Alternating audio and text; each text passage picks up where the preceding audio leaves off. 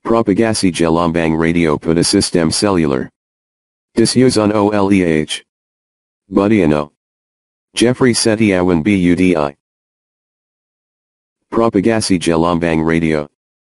Propagasi Gelombang Radio merupakan sesuatu yang penting untuk menjadi dan menjadi rentangan dan gangguan dalam lingkungan radio bergerak. Penjatuhan terhadap propagasi Gelombang Radio juga sangat penting.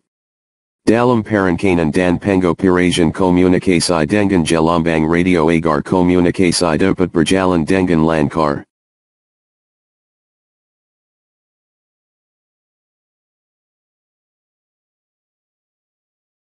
Lintasan Gelombang.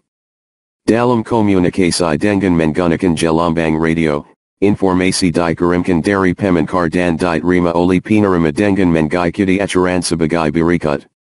1. Pemancar membangkitkan sinyal frekuensi radio ke medium propagasi. 2.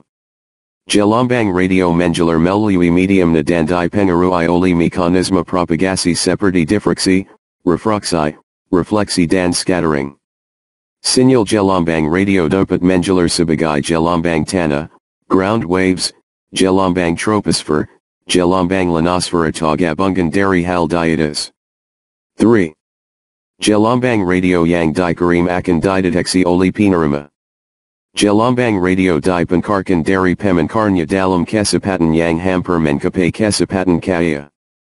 Propagasi dan Gelombang radio ditentukan terutama oleh medium penjalaran Gelombang tersebut.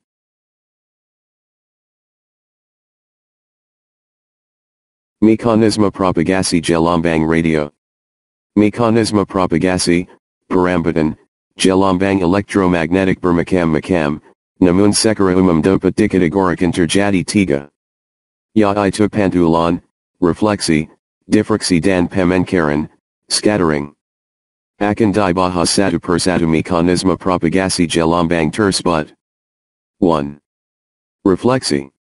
Refleksi adalah gejala pantulan Gelombang yang disebabkan oleh berbagai benda yang dimensi permukaan benda lebih besar dari panjang Gelombang.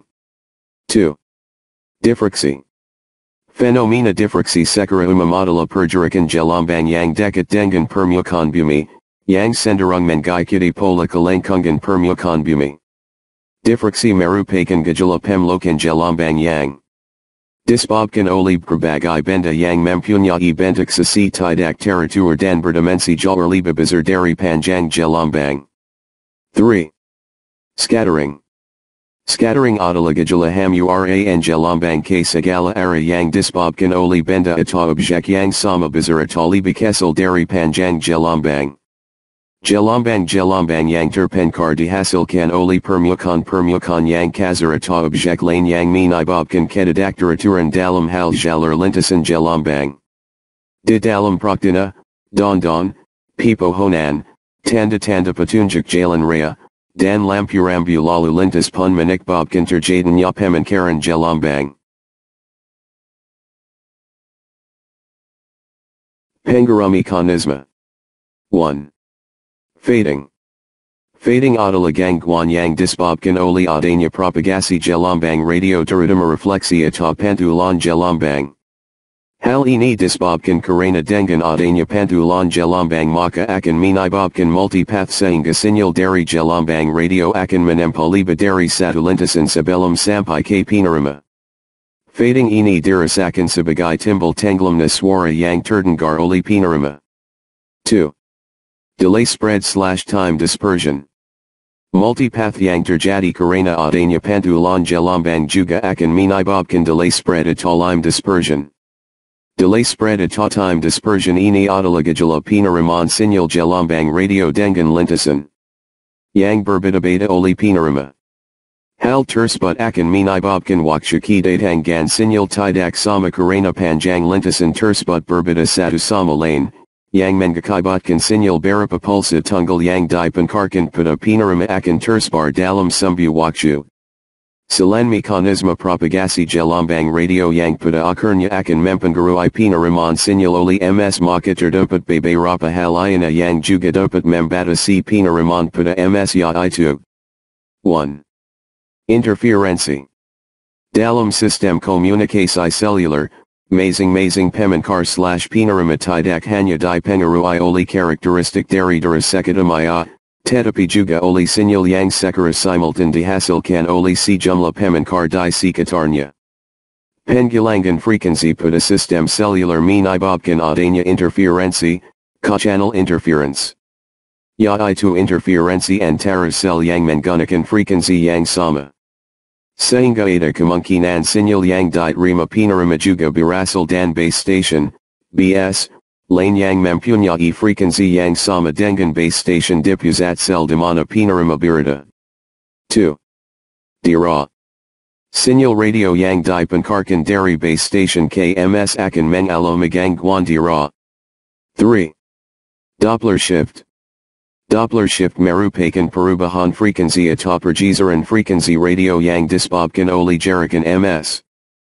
Pergeseran frekuensi ini tergantung pada kecepatan dan arah gerak MS yang akan menyebabkan modulasi frekuensi akak pada sinyal radio bergerak. Model propagasi. Mekanisme perambahan gelombang elektromagnetik secara umum sangat dipengaruhi oleh efek pantulan, reflection, diffraksi, dan hamuran, scattering. Model propagasi merupakan cara untuk memprediksi daya sinyal rata-rata. Model propagasi dibedakan menjadi dua macam. 1. Teoritis. 2. Empiris. Type propagasi. Dengan adanya pengaruh dari variasi topografi maka type propagasi dibagi menjadi dua yaitu 1. Line of sight, LOS.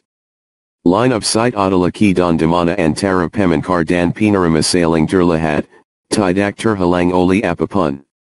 Antara pemankar dan penerima berada pada satu garis lurus. 2. Non-line of sight, NLOS. Non-line of sight adalah keadaan di mana antara pemankar dan penerima sinyal terdapat gangguan pada frenal zone yaitu beberapa objek fisik. Perangkaian jaringan sistem seluler. Secara umum tahapan-tahapan yang dilakukan dalam melakukan perangkaian jaringan sistem seluler adalah 1. Inventarisasi data. 2. Perangkaian dan penghitungan traffic/kanal. 3. Perangkaian dan penghitungan cakupan, coverage. 4. Penghitungan traffic/kanal tersedia berdasarkan type data tertentu. 5. Verifikasi. Klasifikasi data. Rural. Suburban. Urban.